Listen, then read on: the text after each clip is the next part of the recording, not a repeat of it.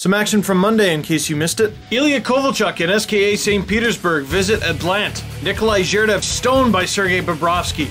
No scoring until the second. Ilya Kovalchuk does what Ilya Kovalchuk does and scores. 1-0 SKA. I have a feeling that's not the last we'll see of Kovalchuk this game. About 4 minutes later, Maxim Mayorov hauled down. Let's go to center ice. That's a penalty shot. In comes Mayorov.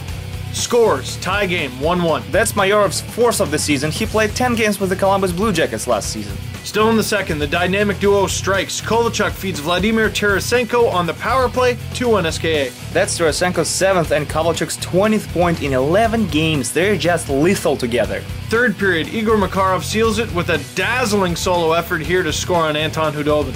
SKA leads the KHL with 70 goals, and as good as their stars are, their supporting cast is key as well. What a goal! Mayorov would score another for Atlant 3 minutes later, his second of the game, but it wasn't enough. SKA wins 3-2.